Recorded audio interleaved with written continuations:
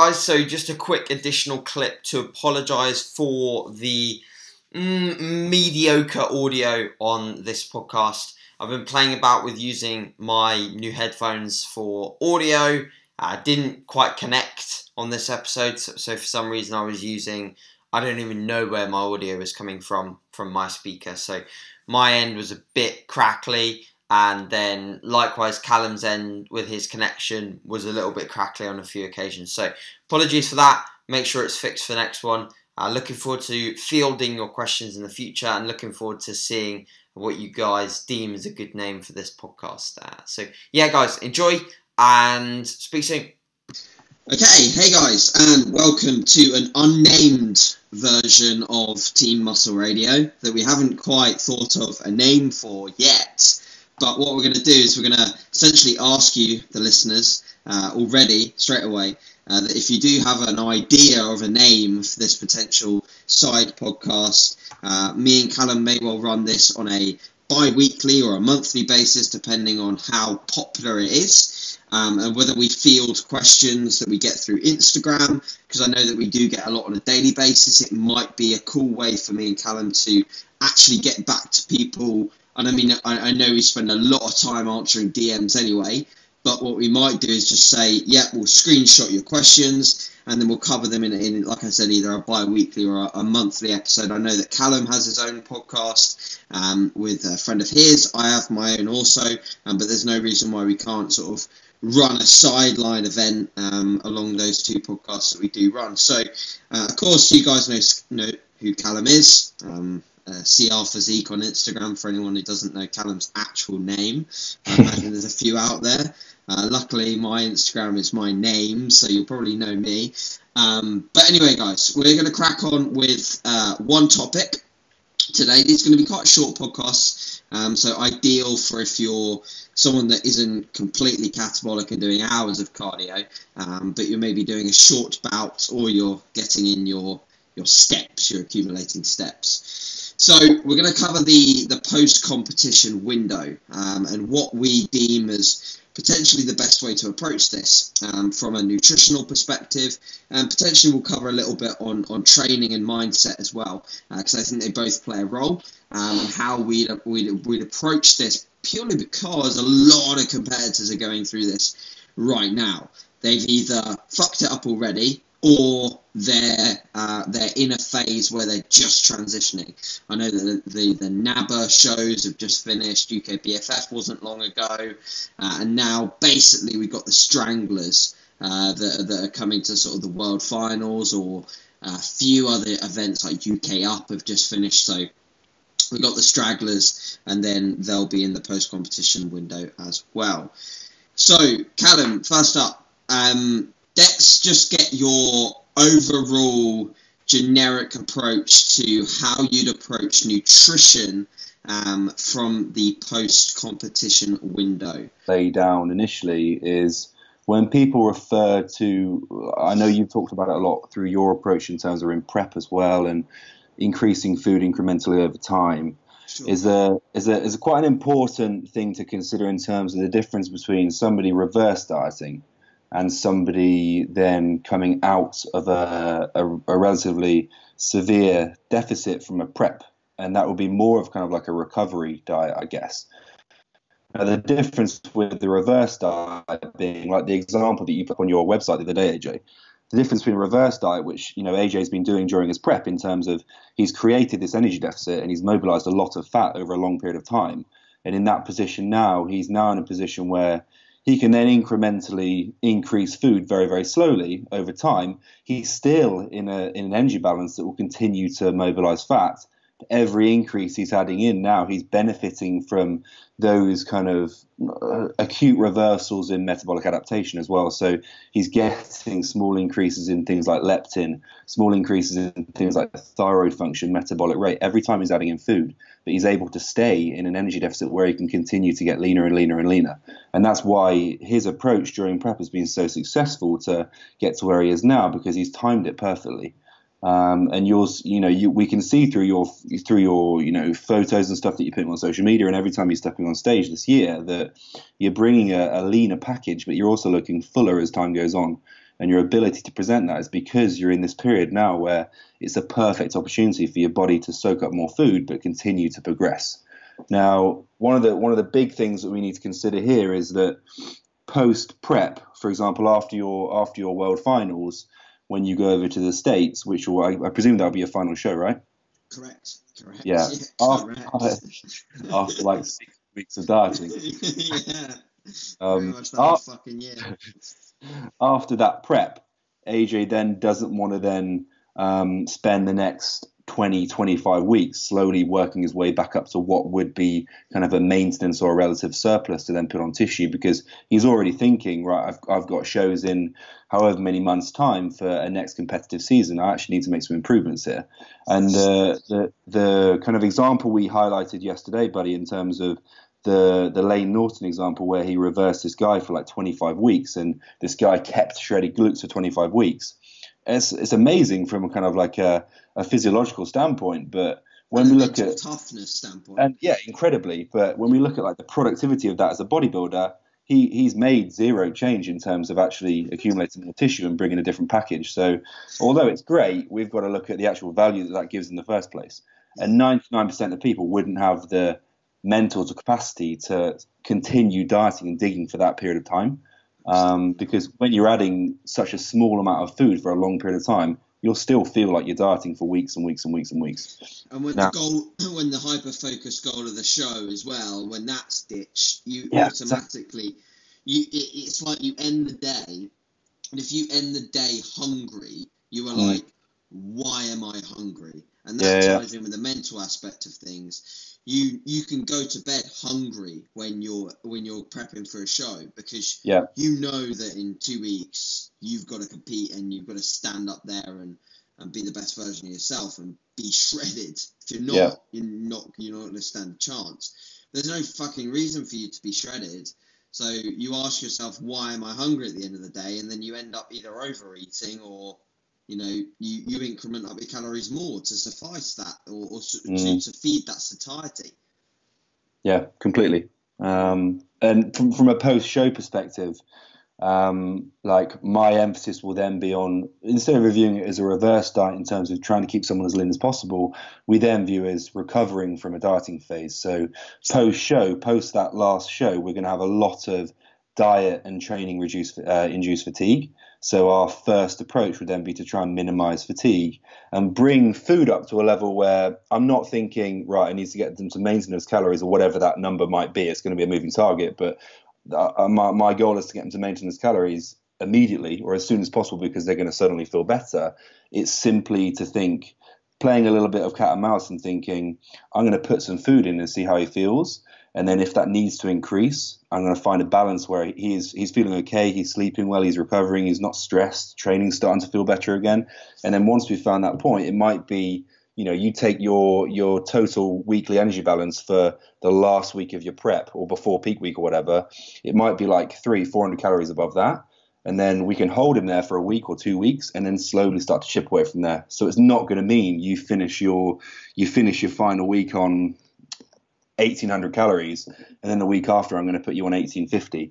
It's going to mean we're going to go from 1,800 calories and then find some point, whether it's 200, 300, 400 calories, where you start to feel good again, and then slowly work our way out from there.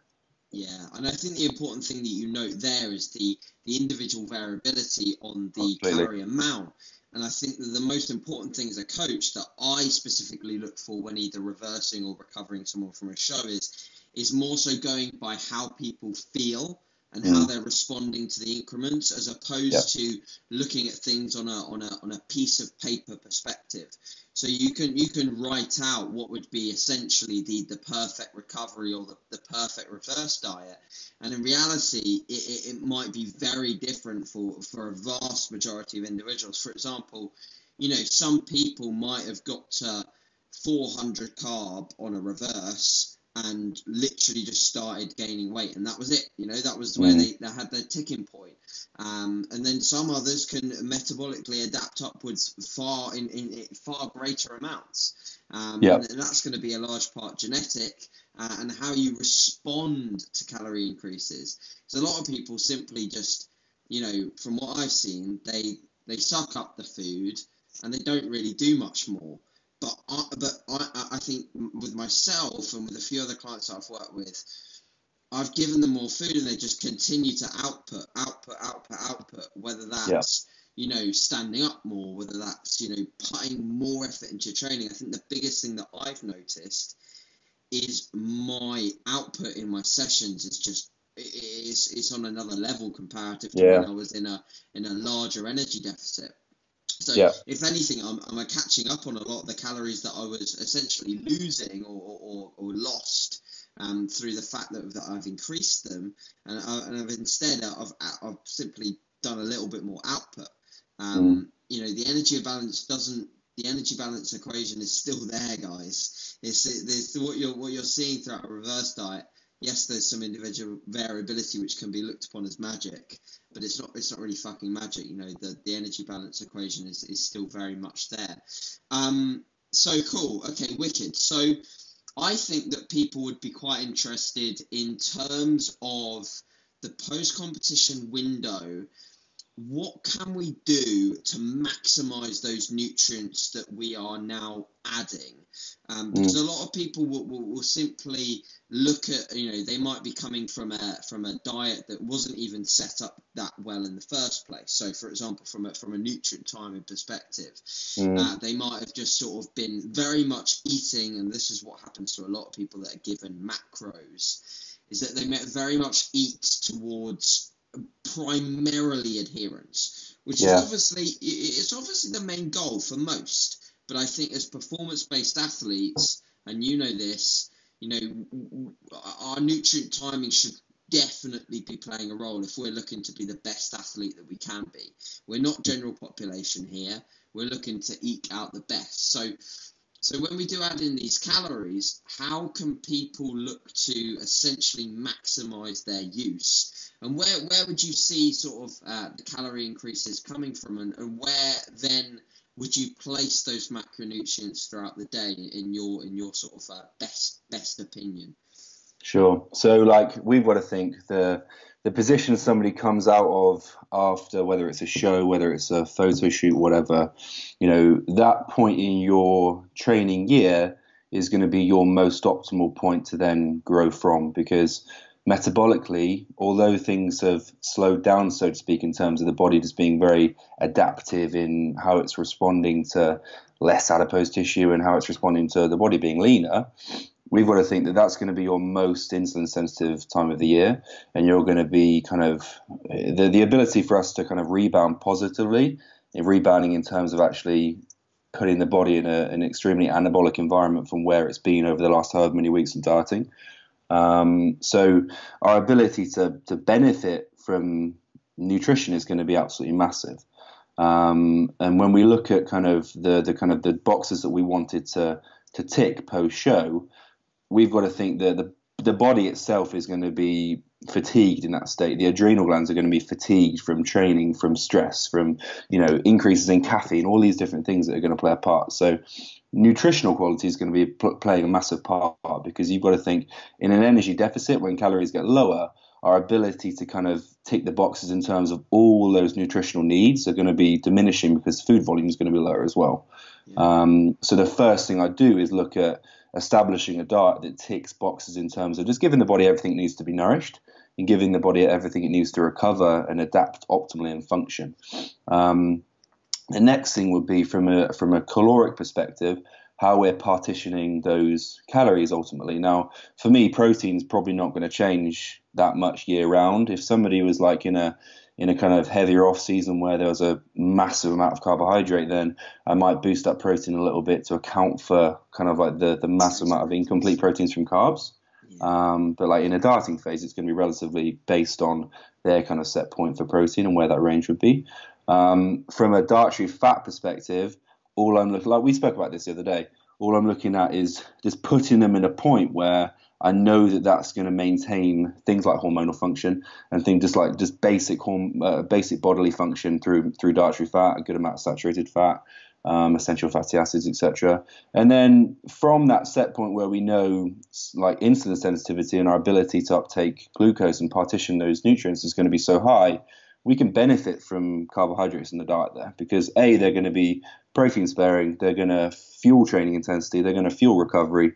And from kind of when you say, how would I partition food, looking at the day from morning from wake to sleep, the first parts that I did in food are where somebody consciously says, I'm really hungry at that point, because adherence is going to be risked if somebody's hungry as fuck. But if somebody's got loads of food post-workout, but they spend the entire earlier parts of the day starving, I'm going to add more food in when they're actually needing food psychologically first. Yeah, and then that makes sense.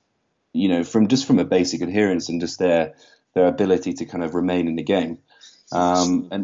And then from that point, we've got to look at, as training intensity increases, as energy increases, as our loads increase, our ability to feed around the window is going to be massively beneficial. So like we said with you, in terms of whether we add, do I add fat, do I add carbohydrate? We know you respond very, very well to dietary carbohydrate in terms of not only the look that you can get from your body, but just in terms of the improvements in performance. And I'd look to really make the most out of that peri-workout window with how many nutrients we can actually fill within that window once the rest of the day is covered and we're happy, if that makes sense. Sure. Yeah, no, that makes total sense.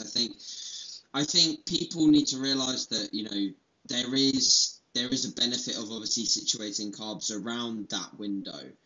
But would you agree that, the importance of that is certainly higher when we are in this lean state, and obviously as we add body fat, as we incrementally add body fat, the calories are going to go up anyway. So situating calories throughout the day evenly, but still having an awareness of the peri-workout windows is probably key. Like, for example, we don't want someone to take away from this podcast that, peri-workout nutrition is key, and then throughout the entire off-season, they're trying to shove in their entire carbohydrate intake peri-workout. That's just going to lead to malabsorption of nutrients at the end of the day at some point, isn't it? Most likely. Sure. Like we said before, the first thing I do is make sure that the whole day is fine in terms of just their ability to kind of just function day to day and be satiated and kind of control appetite.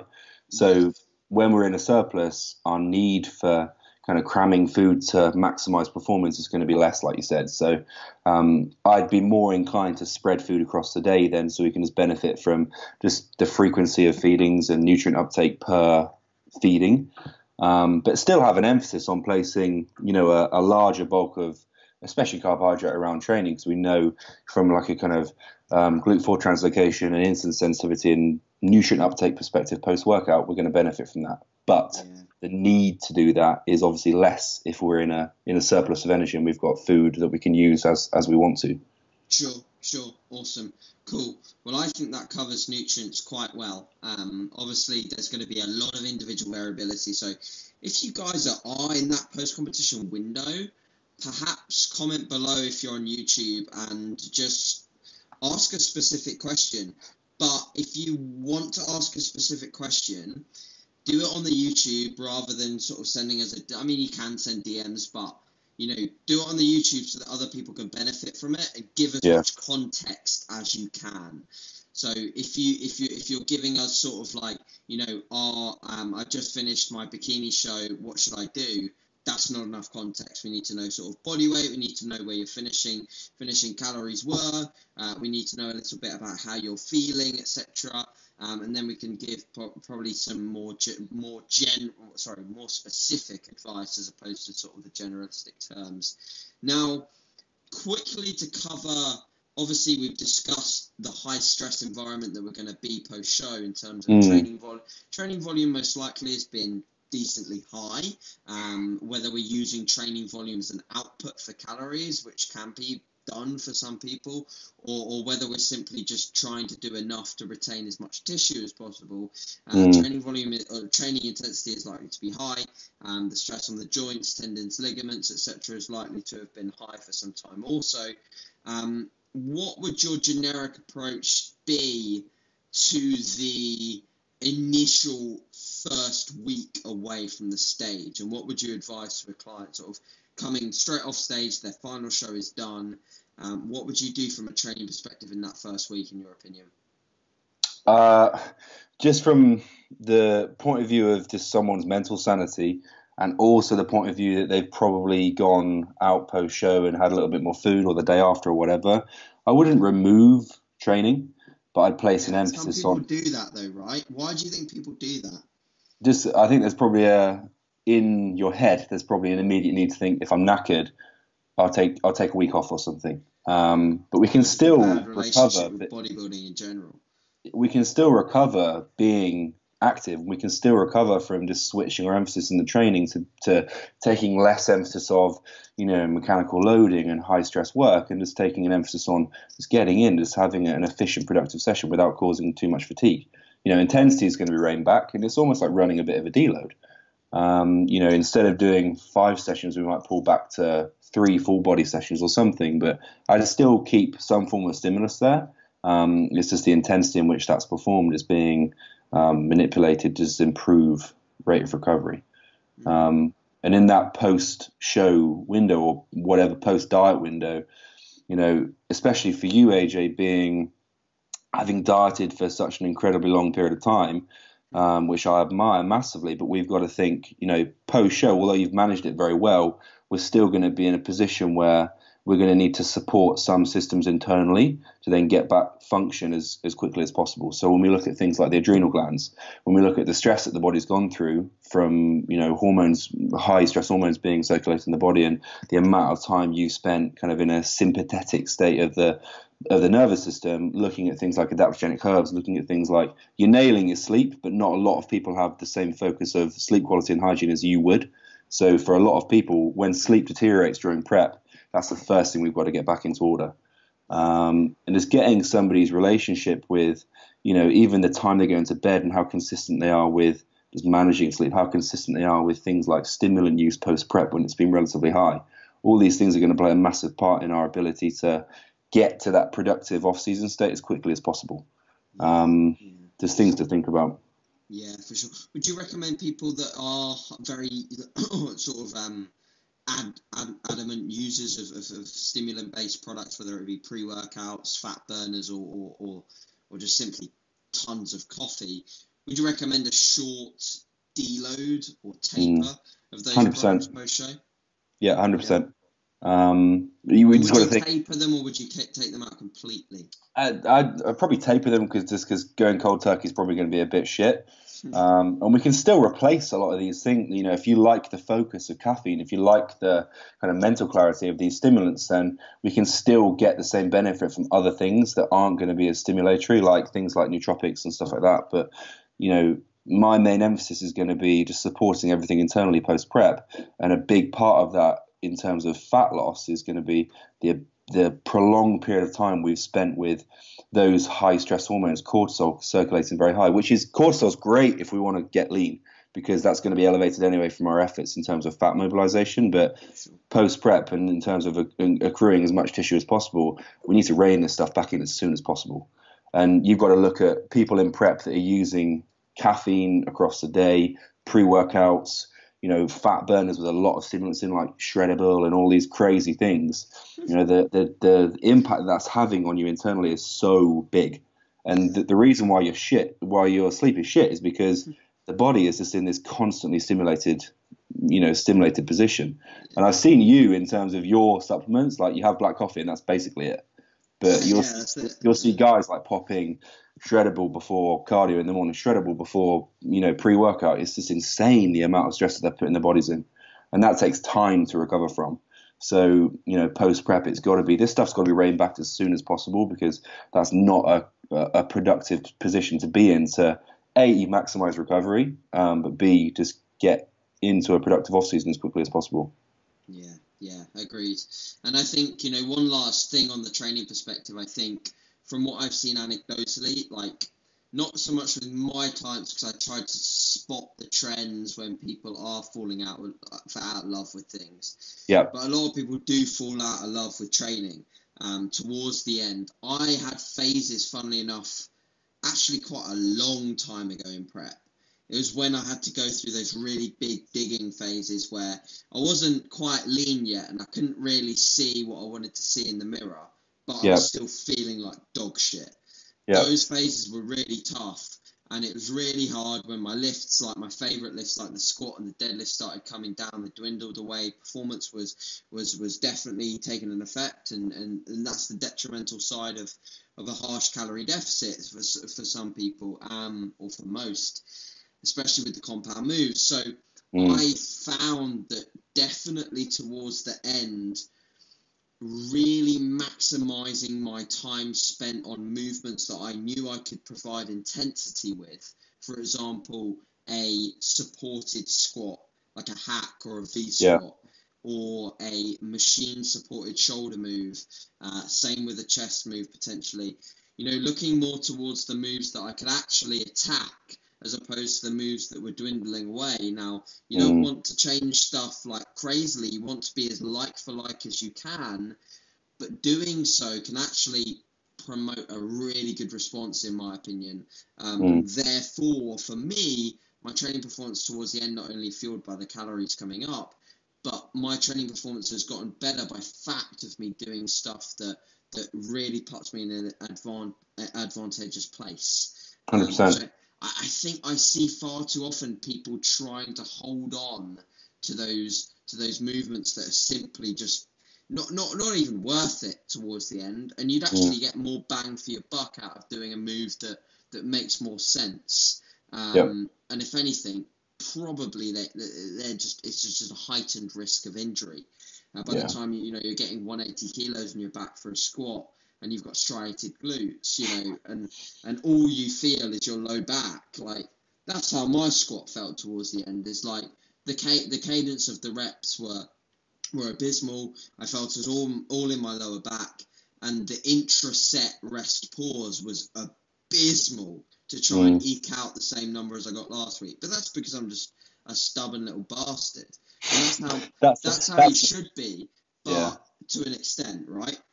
Yeah, that's just, that's the typical kind of, we've got an emotional attachment to certain movements that feel good at some points when we're, pushing variables, we've got a lot of food, we're strong, but, especially you see a lot of the smarter bodybuilders doing this now, and you're doing this now, and a lot of guys that will be in our circle are doing it in terms of, stimulus in the gym is going to be relative to, your mechanics and your ability to execute these different movements. But we've got to think, even year round, not even in prep and off season, just regardless of anything to do with that, if we can get more stimulus and recruitment from something like a pendulum squat or a machine as opposed to a barbell squat, that barbell squat offers us zero additional benefit.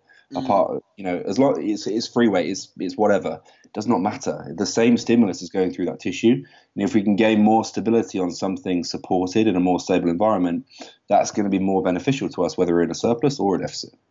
And I imagine I know you've changed gyms as well, and your exercise selection has improved massively at this new gym. I imagine you've seen massive turnover and just positive turnover to just the ability for you to create quality contractions and the productivity of your sessions just from being able to lock into better, more efficient movements, right? Yeah, absolutely. And the environment was key as well. The environment was totally different, and that provided a huge new stimulus for me that was only positive. Wicked, cool. Well, I think we've covered that well. We will quickly now roll through quickfire, or as quickfire as we can be, on the questions that I got this morning when I asked for them on Instagram. So, first up, did we really answer this? I'm not really sure.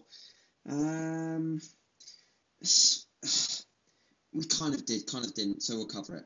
So it's from one of my clients, Safe. So it's essentially nutrient timing when in off season. Does it matter? And if so, how much? Okay. The nutrient timing in regards to what nutrient? Or just in general? Just in general. Question, but yeah, he hasn't specified, so I imagine in general. How much does nutrient timing play a role when you are in sort of that peak off-season phase? Like we said before, less so. The only things I'd say from a nutrient timing perspective in off-season are we're still stimulating MPS consistently across the day in the doses we need to stimulate it. So that's staying upregulated for longer periods of time and is consistent. And also the fact that, even when carbohydrate still gets high, we should always still consider the fact that there are certain periods around that day, around that training window, where we can benefit from them more. But it doesn't mean that we need to place 90% of our carbs post-workout. It just means that potentially we just partition a tiny bit more in that window, and then we spread the rest across the day just to benefit from just frequency of meals and your ability to actually just eat the food as well. If I spread all my carbohydrate intake post workout, I'd probably die. Your stomach, I reckon. Yeah, it's just too much GI stress, right? So just spreading out across the day, but placing an emphasis on being smart with how we're timing it. But when somebody's in a surplus of calories, then the whole nutrient timing perspective is less of a priority, but it still can be benefited upon. Cool. Awesome. Now, Ross asks, during off-season, how much weight would you recommend to add per week? So we're gonna answer this with relevance to Ross, because I know roughly what Ross weighs from prepping him in the past. So I believe that now he'll be sort of anywhere between 170 to 180 pounds. So his stage weight would have been around about, the mid 150s, 160s. So how much weight, if you were coming from the 150s, 160s last time, for a 150 to 160 pound bodybuilder on stage, how much weight should we be looking to add in terms of body weight per week in an off season?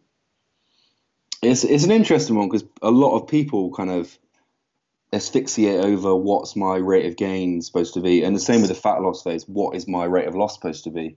Yeah. And again, I hate saying it, but it's the whole thing of it depends, and it's relative to that person. You'll see a lot of things saying, it's 1% body accumulation per week, or it's however many pounds or whatever.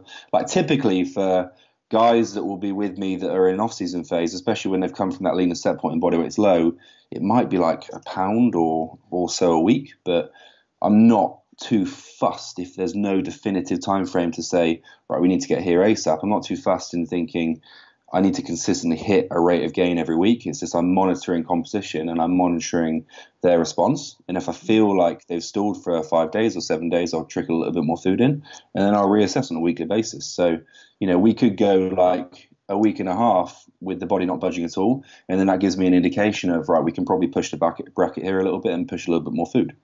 I don't really view it as a weekly thing, but I guess, if you wanted to use that kind of 1% of total body weight, it could work. But how would you view that?